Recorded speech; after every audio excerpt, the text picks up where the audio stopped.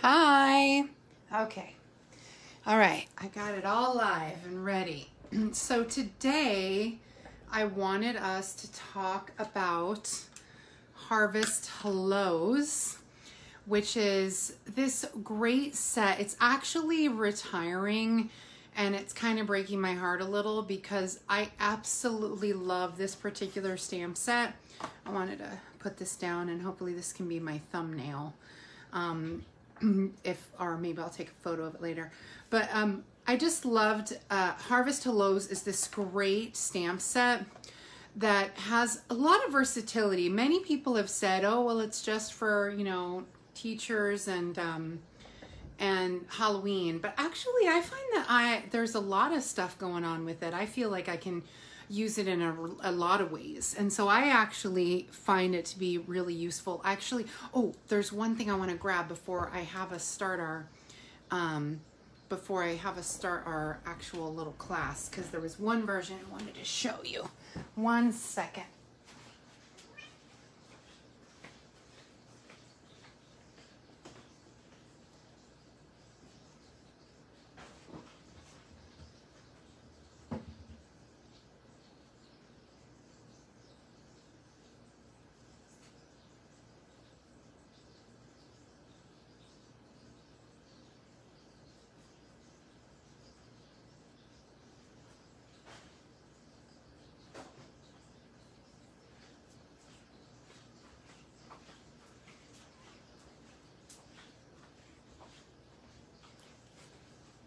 Okay, oops, there we go. Alrighty, so there's a couple different versions. So I find it to be a really good stamp set. I personally love it. And let's see. All right, I wanted to make sure I was following at the same time. So okay, so as you can see, it's the focus technically, I guess, would be Halloween, but there's so much more you can do with this, way more than I think people realize. So I did a bunch of little samples to show you some options of what can be done. So let me grab those versions. So obviously you can do a standard card, just a standard basic, you know, card. This is actually just a little half card, which I'm going to actually have us make a half card together. And then you know, if you wanted to use just standard ink to, you know, to stamp it up, I love using it. I think it's a perfect little card just for basic. We always call it stamps, ink, and paper, because really, even though I absolutely love Stampin' Up and all the elaborate things we can do, I also love it when I can just make a simple card that's adorable and I can send it off and people will like it. And so I just, you know, I like that. This would be perfect for a little teacher gift, and I even stamped the little seeds inside, which I thought was a fun touch. Then I had the Hello There Pumpkin, which I also liked, and I thought that would be a fun little card. We're going to stamp a simple basic card like this, but then we're also going to do these bigger ones, these other ones. So you can just stamp any basic card you want, which is fine. I just love the basic white. And even though there's this space up here, I actually don't mind it. I feel like sometimes cards don't need to be super fancy and they can just be, you know, basic. So here you go with that. And then the other thing I realized is I could easily stamp that. I could easily stamp that pumpkin on a white piece in the middle of one of these Memories and More cards. And these are the flowers for every season Memory and More cards, and they're on clearance for $8 right now. But we often have Memory and More cards that are only $8 and they're white, and I'm gonna show you more of those. But these ones are currently $8. I think full price they were normally $11 or something. But I could easily, like the zebra card I had done before, which is right here. I had done those zebra cards a few weeks ago, and I just stamped the zebra inside and that's it, and just added this little white to the top of the basic card. You can do the same thing with the pumpkins or the apples, and I thought that's a fun option of a card to do. And then If you want to add more dimension, you could easily stamp on cardstock and punch them out. See, it has this great punch that goes with it. And these are both retiring. They won't be available after June. And so I'm pretty sure June 4th or something. So they won't be available after June. So this is all we're gonna get, you know. So I love that I can stamp this on a basic, you know, piece of cardstock, punch it out, and I stamped this on the white and then laid it over. And I'm going to show you that in a minute. All right, and then I stepped it up a little bit and did one of these, which is what we're going to do here in a minute. And then, oh, this one I'll show you later. Okay, so there we go. So those are my basic cards that I created, and I like that I can just do something simple with even just the actual stamps, ink, and paper, or I can be more elaborate and use some cardstock. Oh, this one I did with, I love Cinderella, and so I thought it would be fun to use Pool Party, and this is Pretty Peacock and Rich Razzleberry, and I thought it would be fun to make a Cinderella pumpkin, and I just thought that was kind of a fun idea. And so there's a lot more versatility to this set than people realize. And I put this on dimensionals. Because I punched it out, I always like to use dimensionals when I'm punching things out. If you looked at the red one, the red and green apples, the green one was flat on the back and the red ones popped off, just to give that little bit of dimension. Because remember, Monday, Magic Monday, is our easy card class. So I try to keep things as simple as possible for our easy card class. And we're gonna be doing these ones here in a minute. And I'm gonna show you how I did these ones with DSP, which just kind of step it up just a little bit more than a standard ink and paper. So what I have here is I have this little card. This is a, this is from the Memories and More card pack. It comes with 20 cards, 10 of the large and 10 of the small, and it comes with envelopes for the same size. So these would be perfect for a gift. I don't believe these ones can be mailed. I think they're a little bit too small. I think they have to be a little bit bigger to mail them, but they're just right for a simple card like the one I was showing you before, with just the simple teacher, or we could easily make it a, I'm a teacher myself, so I obviously love the apples probably a little more than others, but I also thought these would be cute place cards, for school, like a teacher could do it. Welcome back, there's a welcome back, so a teacher could make them for other kids. Also, you could give it to a teacher, but these would also be fun place cards for a Thanksgiving feast kind of thing. So, oh, I took my, oh, so this one, I'm actually, I need to get my ink. I'm missing my ink. Okay. So, for here, this one's a little bit shorter. So this one is 2.5 by 4 1/4 to, for this one as a place card. This is a Memories and More card because I can put it in a nice little card and give it as a gift, okay? So that's the benefit of the Memories and More. But wouldn't these be cute as a little place card for even, you could even do this one for the harvest. You could do this as a, not harvest, you could do this for Thanksgiving at the, Thanksgiving table and put someone's name next to it as a little place card. That's the word. All right, so here we are. We're going to go ahead and do the red. So I'll go ahead and stamp the red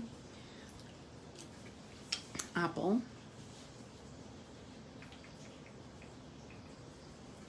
Oops. I'm using real red ink, and I don't have the large ink pads because I have a small apartment, so I just stick to the small ones, and then I can have like dozens and dozens of colors, and it's no problem.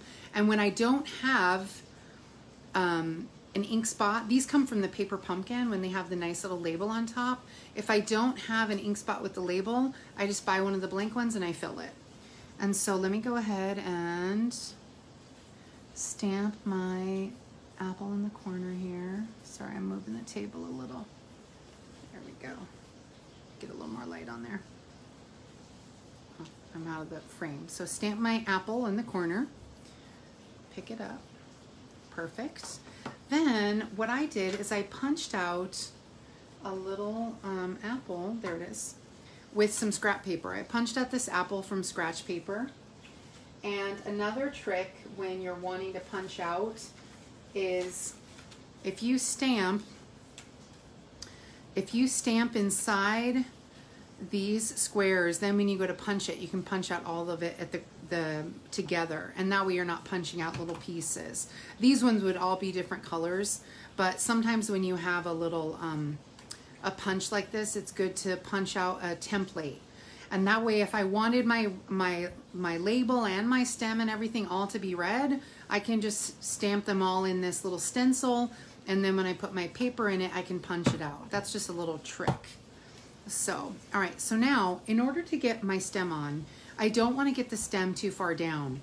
So I use my scrap apple, and hopefully you can see the apple. And I will just do a little, I'll take this is Cajun Craze, so I use Real Red, Cajun Craze, and Granny Apple Green. Now, this stamp is a little squishy, so you have to be careful not to press too hard with it. Some of the rubber stamps, I press a little too hard. And so you'll get a little halo, they call it, around the edge of your stamp. So it's a little squishy, so you don't want to press too hard, just press right down and right back up. There we go. Got it perfectly in place on the apple. And I can do the same thing actually with the leaf. I can take my Granny Apple leaf and I can ink it up. I want to have a little leaf off to the side, but I don't want it to get too far down into the apple. So you see how I'm moving it down just a little. I'm not totally down, but just a little bit so I can make sure I don't run off.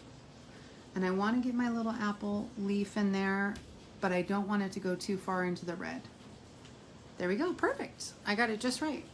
All right, so there we go. So using this little masking technique will help you a lot when you're trying to make sure you don't get into the other part of the stamp. When you're using more than one color, you know, that's the problem, is if it's all the same color, no one cares. All right, and then we'll put to an A+ teacher, and I'm gonna put that one in green. And in order for me to get this straight, I actually am going to use a little, I was using a scrap piece of paper to go across, and that just helped me keep it a little straight. I try to make sure that this little strip is straight. And I know that it's just trying to make sure I keep my wedge just right, you know, to keep it so it's not a big deal, because I can always cover it up if I make a mistake and get it off. But if you ever need help guiding your let me see. Oh, there we go. It's okay. So it was just a little, my Granny Apple Green is like extra juicy, so I have to be a little careful not to press too hard. All right, and I'm just gonna, I think this is straight. All right, I can use that as a guide, or I'm just gonna wing it and see how I do. All right, it's a little bit crooked, so I actually could cover it up with another piece of cardstock. So because I made it a little bit crooked, I could easily use another piece of cardstock. Let's see, let me grab a little scrap and see what I can do. Let me grab, so let me grab, let's see, let's just do a little red, okay? So I'll stamp. The green won't show up too well on the red, but this is Poppy Parade. I just have this scrap here. So let me stamp to an A+ teacher in there, and then take my oval punch. So remember, anytime you make a mistake, don't throw it out. Oops, okay, it's a little bit big. I actually want it smaller. Let me see if I can reach it from this side. Ah, there we go. I like this is our double oval punch. There we go, perfect. So because I didn't get it exactly right, I can just take an oval and cover it, or take another piece of white and make this 3D and add it to it. So you never really make a mistake. That's the part that I love about crafting, is that you can usually cover up a mistake. It's just a tiny bit crooked. I'm probably just gonna leave it, but I just wanted to show you, you can always fix a mistake 9 times out of 10, okay? All right, so we're done with that one. All right, and then, so that's a simple basic card, and this is from the Memories and More pack, so it actually even has a matching, oh, I wanted to put the, seeds, I put them away. It has I can easily make this a matching envelope. by adding, I can add the leaf. I'll add the leaf to the envelope. I'll add the leaf to the inside instead of the seeds maybe, because the seeds are away. All right, so there we go, a little leaf on the outside. I always like to add a little something to my card. So a little leaf on the outside of the envelope and send that to a teacher friend, you know, why not? Okay, so perfect. Then I wanted us to do these ones here. Again, these are very simple too. Sometimes I don't want to use just plain cardstock like I did on this one over here, because sometimes you just want your cards to be a little fancier. You know, sometimes you just want the cards to be a little more stepped up. Well, how can I make a simple card but still have it be stepped up? Well, you can use traditional cardstock, and that's fine too. Like, that's nothing wrong with that at all, okay? And it's totally adorable. I love it, okay? But I also could use the great DSP that we have. We happen to have some DSP called, it is called Artistry Blooms. And you'll see it is super gorgeous. Look at all the crazy colors of this cardstock. And so it has these really fun colors, and it's just really bright and silly, and I really loved it. And actually one of them happened to have, and there's another one with some navy on it. It's just a really great fun cardstock with a lot of versatility. This one had a lot of purple on it. This one just was fun. And this one, where's my other piece? There's one more piece I'm missing. Oh, there it is. And then this one actually had some orange on the side over here. And so that's how I made this pumpkin card, is it was an orange edging. And so I stamped my pumpkin on there and I punched it out and I made my little pumpkin. Easy peasy, you know, no big deal. And so what we're gonna do right now is we're going to make the apple card with just with this DSP here. And so I'm going to go ahead and just use black to stamp my apple, because let me clean off my stamp. Even though I'm going to stamp it into black, it's not going to, the red's not going to kill the black. It's just always good to clean your stamp before you go and do something else. This is called a Stampin' Chamois, and it's just, you just clean your stamps with water, and it's just a little sponge that helps you clean off your stamps. So let me go ahead and let me ink up my black apple, and I'm gonna press it here. You could have also used brown if you wanted. So I'm gonna press that straight down, and there you go. Now I got a green apple. I thought, how fun is that? Just to use, and this has that tiny bit of texture on it, just that little bit of polka dotty. It's not a polka dot, but it has that polka dot look to it. And so it's actually like a striped polka dot. If I hold it up a little closer to the camera, you'll see it's like got a little different texture to it. It's not exactly a polka dot. And so then we go ahead and we pop this out. Done. And let's take my, oops, I got something on there. Take a scrap piece of white, and I'm gonna stamp my A+ teacher. And I think I'm gonna stamp it in green like I did before. Instead of black, and I'll punch out my oval. Okay, and this is Poppy Parade red. Technically, it's not real red. I just happen to have a piece of Poppy Parade close by, so I use that one. Punch out my little oval. It's just a basic card. Now I have a little oval I can save for something later. I could have used that oval instead. Okay. There you go, I have my little card. Where's my red? All right. I'm still going to use my brown for my Cajun Craze for my stem, but here's the trick. To make sure I get my stem in exactly the right place, I'm going to use the same technique essentially I did with the masking of the other card. But the only difference is that I'm gonna move this away a little bit out so I can get the full stem on there. So we'll go ahead and I want it to be right there. So I actually will just move away my apple so that I can get it down. I don't necessarily want to cut it off and then have it maybe be too short for the apple when I put it on. And then the leaf, I need to do the leaf. And I'm going to do the leaf in green. even though it's hard to tell, when you look up close, you'll see the green leaf, right? It dries where you can see just enough of the green leaf. So we've got almost like a golden delicious looking apple here. So you can slightly see that little green leaf in the, there we go. You can almost see that little green leaf when it's up close more, okay? It still comes out. Use some dimensionals and that card is done.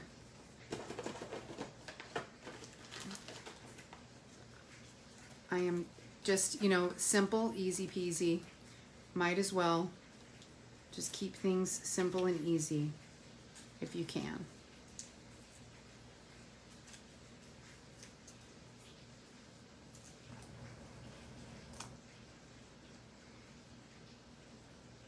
Okay, good. There we go, done. All right, so we've got that going, and then I've got my A+ teacher, which I'm just gonna glue. I'm not gonna put it on dimensionals because I don't think it needs it. Right? I'm just gonna put it off to the side here. Make sure it's even. There we go, done. To an A+ teacher, done. Okay, so there you go. There's my simple, super easy, you know, apple card. Then I wanted, I'm not going to make this pumpkin card because I ran out of orange on that edging. Now it's more pink. I was using that sunset edge here to, you know, to punch out my pumpkin. But how cute is that? I mean, all I used was Cajun Craze, punched out, you know, used and black to punch out. I could have even used brown to give a little more texture to it. And that was the end of it. That's all I did. I actually thought it would be fun to show you a different crazy, like fun version of a card. Like I said, I love Cinderella, and so I actually love pumpkins. It's a thing with me. I absolutely love pumpkins. So I thought it would be fun to do a Cinderella pumpkin, and I did that on this basic card. Well, I thought, why not just do a purple pumpkin? You know, who's to say? Just to have fun with it. Not everything has to be done. I love that when I use the DSP, everything is colored. I don't have to worry about coloring it because it's already done. I could even use this one actually. No, I don't like this one against this pink. I'm gonna use the purple again. And so all I'm gonna do is I'm going to stamp with my purple onto the purple. That keeps going off, sorry.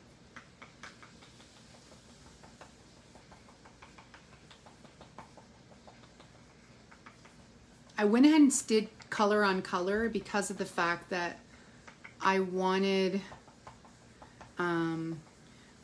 to make sure that I didn't like the idea of the black because, you know, sometimes you don't need to have it be black. Okay, all right, so I'm just gonna stamp it straight down. And I did cut this into a 2-inch strip because it's easier to fit it into the punch when I cut it into a 2-inch strip. I love this little apple. I don't think I'm getting rid of this stamp set for a long time because it's just too perfect as a teacher. So then I just pop out my pumpkin. You just fit it in there. And I always punch upside down because then I can see what I've stamped before I punch it out. Here's my perfect little pumpkin. Where's my pink? And here's my little pink card. And so again, I'm gonna stamp. I think I'm gonna use purple to stamp my leaf and my stem, or my little stem and my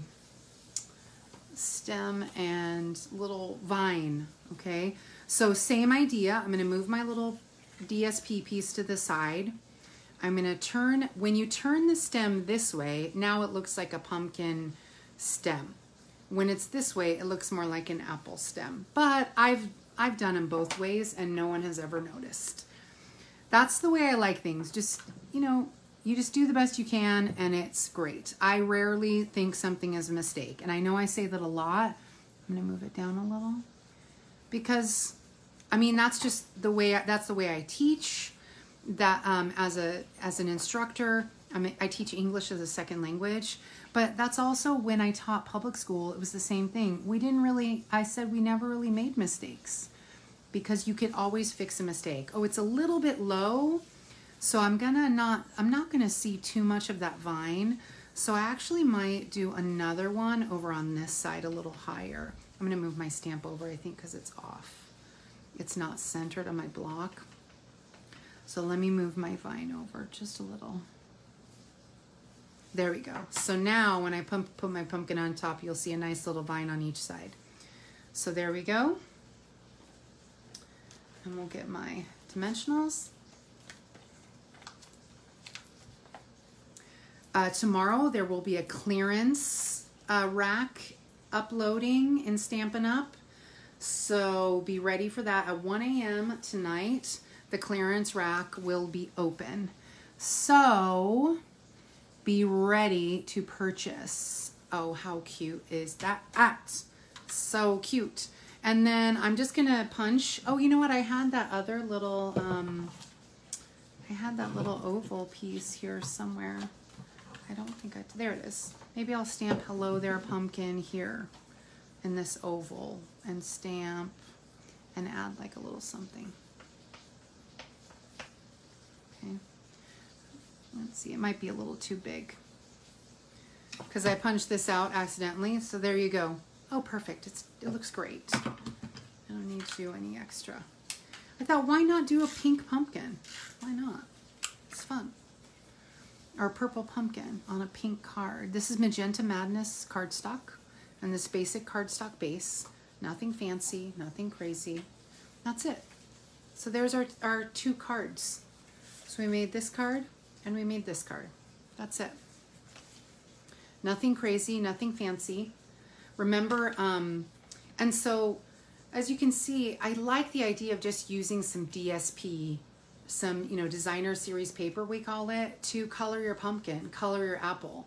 In this case, I kept it traditional, just keep one style traditional, but why not go and do something a little crazy? But you can also find DSP that would be harvest colored, and that's actually what, on Friday, we're not doing this card exactly, but this is an old designer series paper that I did, and as you can see, this is really elaborate. I stamped all of these leaves using some different foliage stamp sets, and then I punched out this pumpkin from this shiny, shimmery, I forget, it was like frosted floral designer series paper or something, and I just loved how this turned it. These were my Cinderella thank you cards, I believe. Yeah, these were my Cinderella thank you cards.